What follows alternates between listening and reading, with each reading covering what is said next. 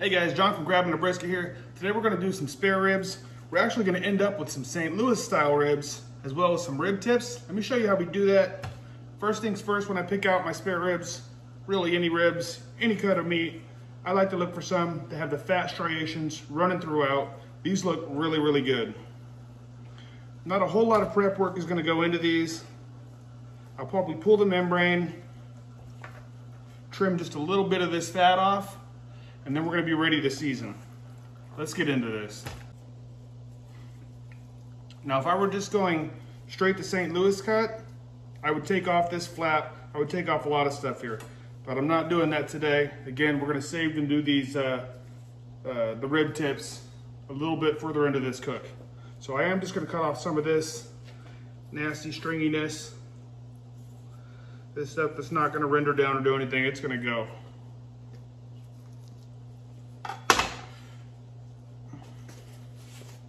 And then that membrane, paper towel can help you with that sometimes.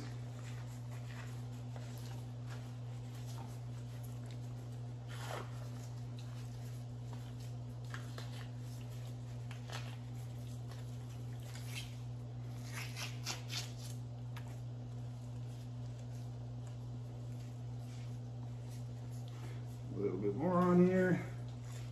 A little bit gets left behind, that's okay. Got pretty lucky with this one, all came off pretty easy. And I do have two racks here. I'm just going to show you on one of them. That's pretty much it on this one, on that side. I'll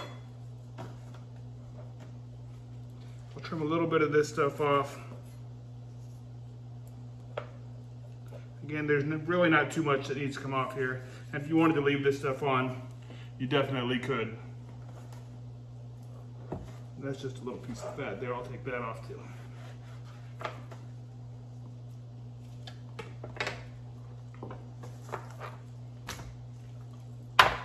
That's it as far as trimming on these things. Let me show you how we season.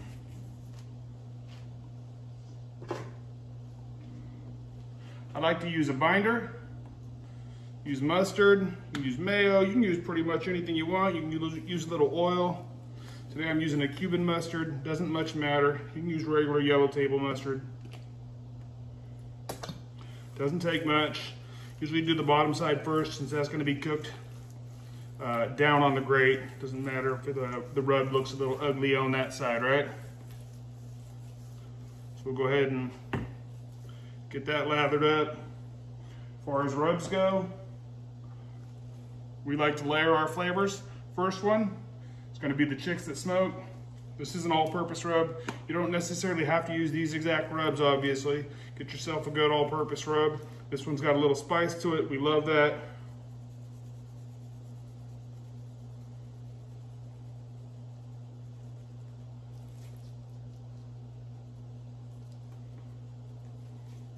We're going to be on there for a while, so don't be afraid to use some rub. Next, we've got the Suckle Busters. This is their pecan rub. It's got a really nice savory flavor.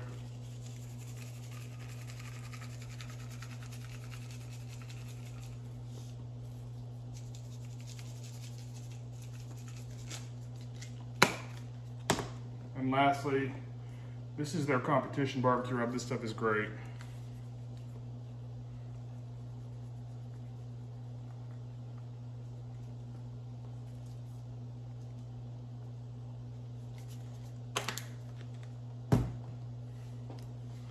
And we're just going to flip it over. Because we have that binder on there, we don't have to worry about the rub falling off. We'll do the same thing on this side. Hit it with the binder. Again, it don't take much.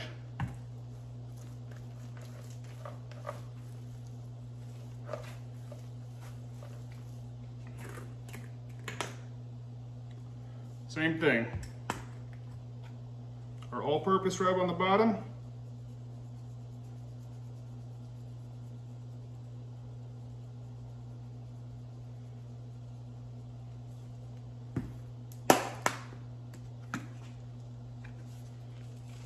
We got our savory rub.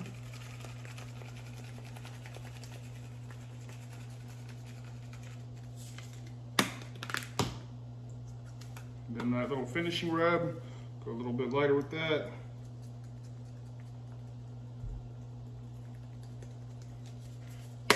This rack is ready for smoke. I'm gonna get this other rack prepped and we're gonna put them on.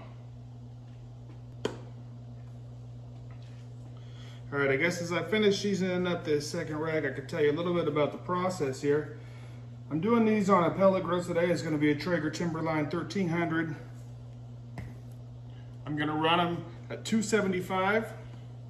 That's gonna be for the first 2 hours, maybe a little bit longer depending upon how the color looks after 2 hours. And then we'll go from there as far as breaking these down into the rib tips and the St. Louis cut. But stay with us. This is gonna be some good eating, y'all.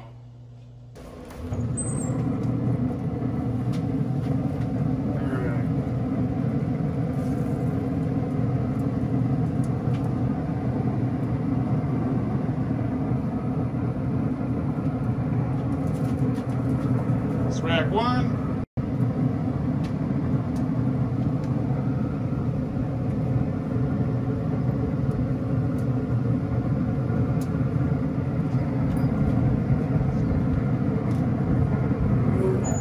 It's time for the smoke bath. All right, guys, about an hour in, we're just gonna give them a little spritz. I'm using apple juice, lots of other options. Helps build that bark up a little bit. All right, so we're about 2 hours in. It's time to go ahead and get these things broken down and wrapped. First thing we're gonna do is cut down to St. Louis cut. Take a look at it. You can see these are the ribs, these are the St. Louis right here. We're just gonna cut along here, right where the ribs meet, all the extra bones and cartilage and whatnot. Take all that off. That's the first step.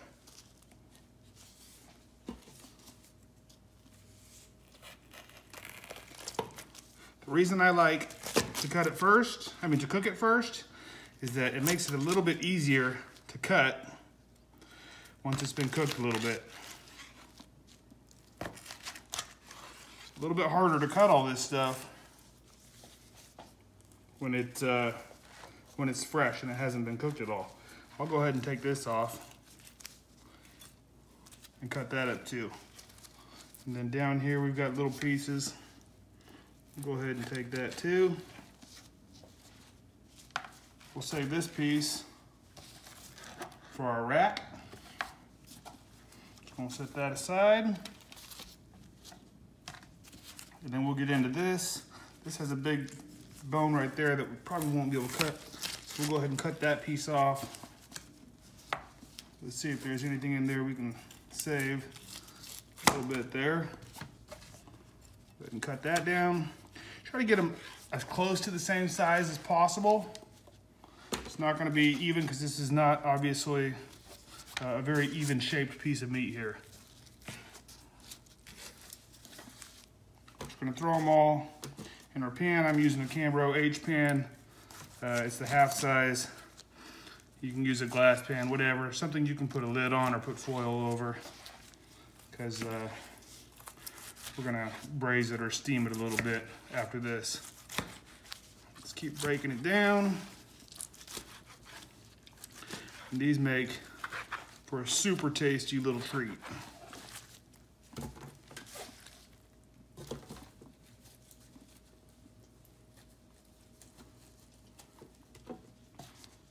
See the goodness in there. All right.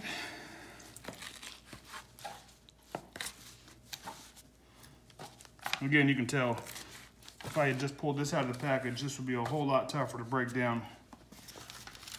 We'll do the same thing with the other rack. Get this out of the way real quick.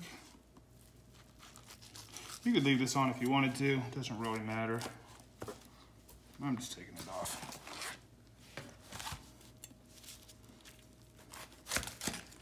I'll try to cut this down, make them pretty even.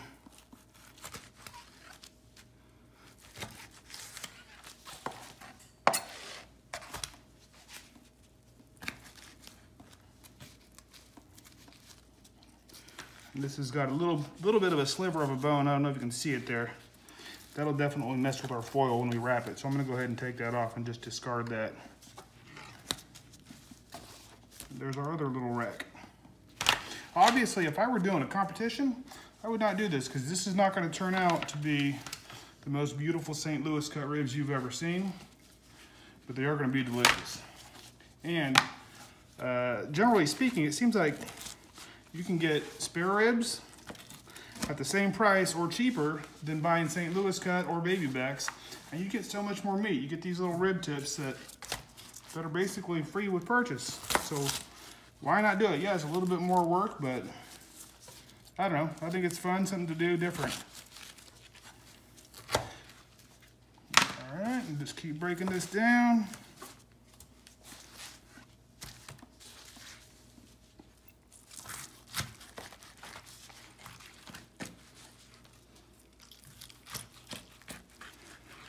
Just making long strips and then cubing them up.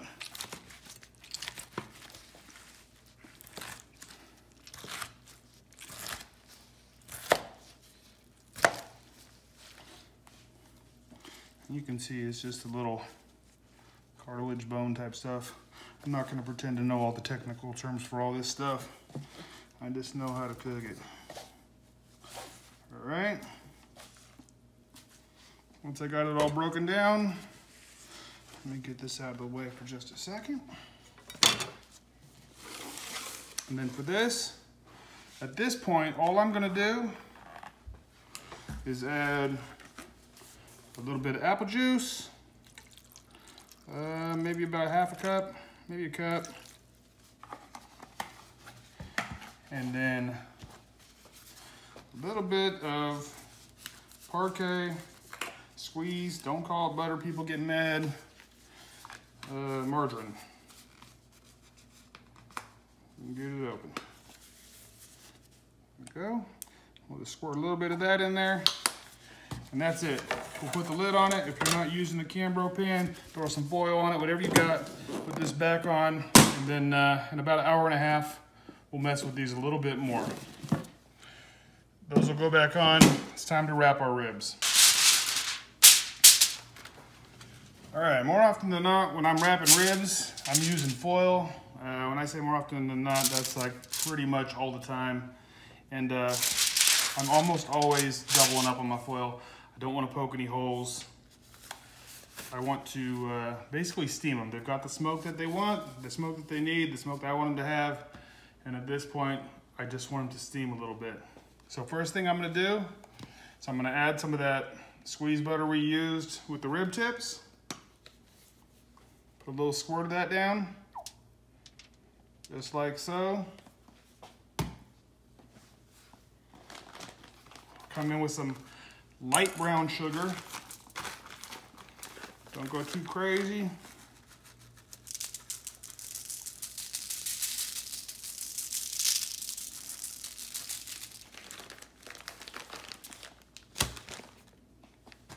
If you want to add a little bit of your rabbit this time, you can, or some of your sauce. I don't usually do that. And then we'll come in with the ribs. Some people go meat side down. Sometimes I do that too. More often than not, no, I'll go meat side up. I don't really want to wash off all the seasoning that I've got on there. And then I'll come through, same thing on the top. A little more of that parquet. A little more brown sugar, real light. Again, you go too crazy with the sugar, it will scorch, especially if you're running on high temperatures. That's pretty much it. We'll get it partly wrapped here.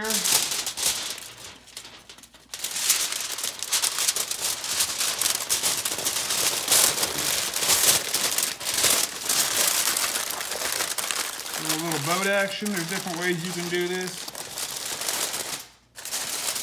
And then I'm gonna add a little bit of that apple juice. Maybe just like a quarter of a cup. To get it steaming until them juices get dripping. And I don't leave too much room for air in there. That's it. ready to go on. Let's do the other one. Same thing. Parquet. Brown sugar.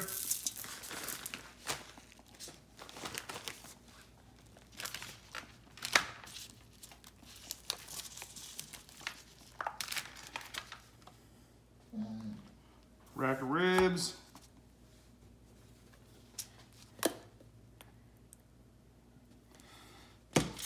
Same on top.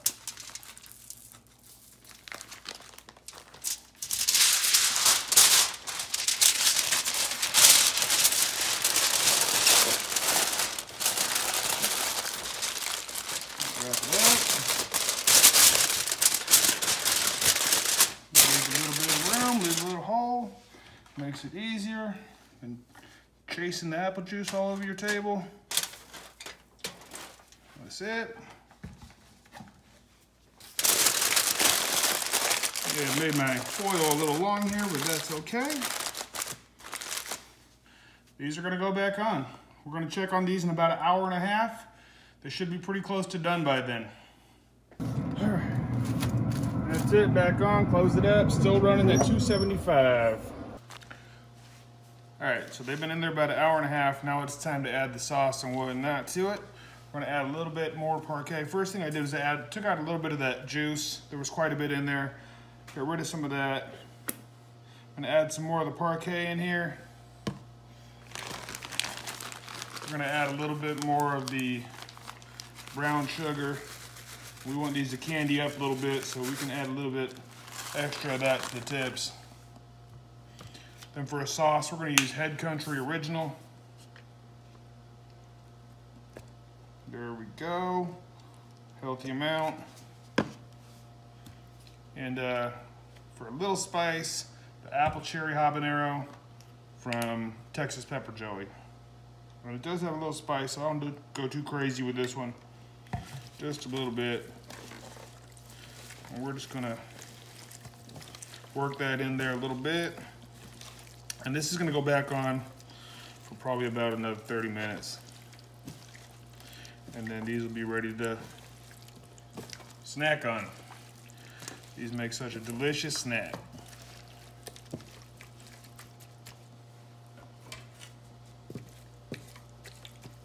And we won't need this lid anymore. When we put it back on there, we'll leave it uncovered for this part. It's gonna be good. Next, we're gonna get them ribs all sauced up and ready to go. All right. For our ribs, all I'm gonna do is open these up.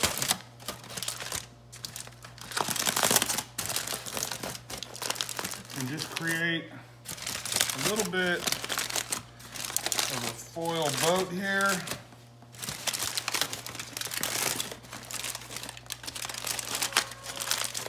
Just like that.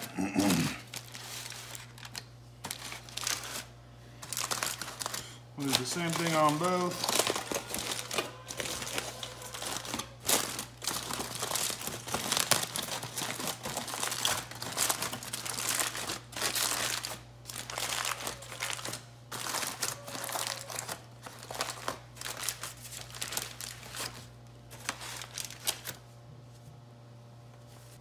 All right, and then for my rib sauce, basically I'll be using the Head Country Original, and I'll be mixing it with the apple cherry habanero from Texas Pepper Jelly. And it's probably about a 2-to-1 of the barbecue sauce to the glaze. So I'll use basically what I got left here of the barbecue sauce. And then add some of that glaze in there on top. Adds a nice heat, a nice sweet, and it gives it, honestly, a fantastic shine. You can add honey to this, you can add some brown sugar to this, some hot sauce. There's lots of different things you can do to add to this glaze if you want to. And you can throw it back on your pit if you want to, heat it up. Sometimes I'll do that. Today I don't have time, so I'm not gonna do that. I'm just gonna go ahead and glaze it up. And my kiddos love the sauce, so I'm not gonna be chintzy with it. I'm gonna put plenty of sauce on there before I put these back on. And again, these will probably go back on for about another 30 minutes to let this set up. And I absolutely, again, I love the color that this combination brings. Head Country makes a killer color anyway, but when you mix it with that glaze, man, it's hard to beat. A lot of competition teams use a combination very similar to this.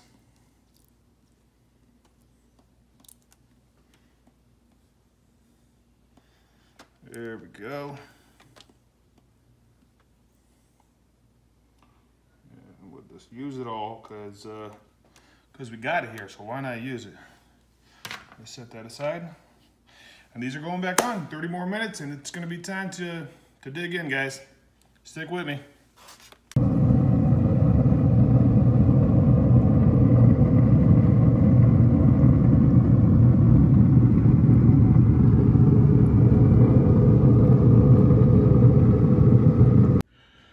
All right, everything's done. They've been resting just a little bit here. It's been another half an hour, maybe 45 minutes, so everything's set up. The sauces look really good. I don't know if you can see it. Here's a little trick for you that we use. Put a little bit of your sauce or your glaze, your juice down when you're getting ready to slice. And then go meat side down.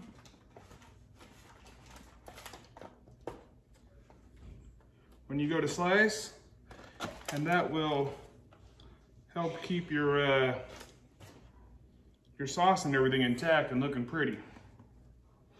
Also, I don't know if you could tell there when I grabbed those, that's kind of how you want them to feel when they're done. You want them to feel like they're gonna fall apart, but not quite fall apart. If they're falling apart, you overcooked them a little bit. That doesn't mean they won't be good. They're probably still gonna be really good, but they're gonna be a little bit overcooked. Yeah, when you do them upside down like this, it makes it a little bit easier to see the bones, so you can get a little bit cleaner cut. Sometimes these bones on these ribs aren't always straight, and that makes it hard to get a good cut. Just look at that.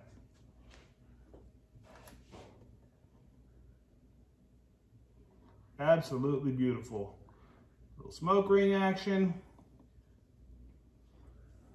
And if you want, when you're slicing them up, just dip the sides into your sauce on there.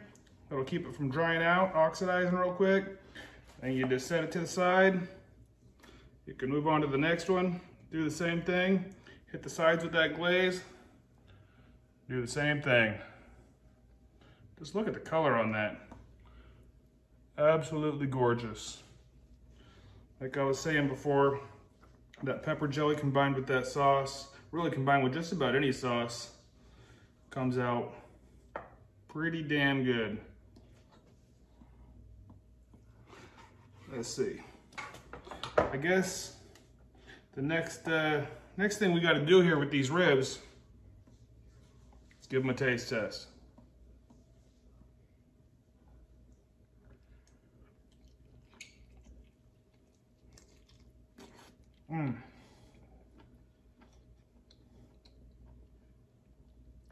Those are tender, juicy, delicious, sweet, a little spice. Gosh dang, those are good.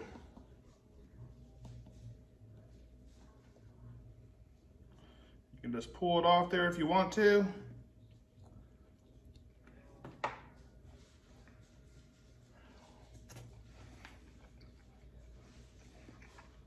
That's exactly how my family likes them. Now, for our rib tips,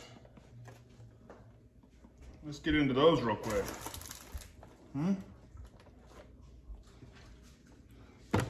These are perfect little snacking morsels.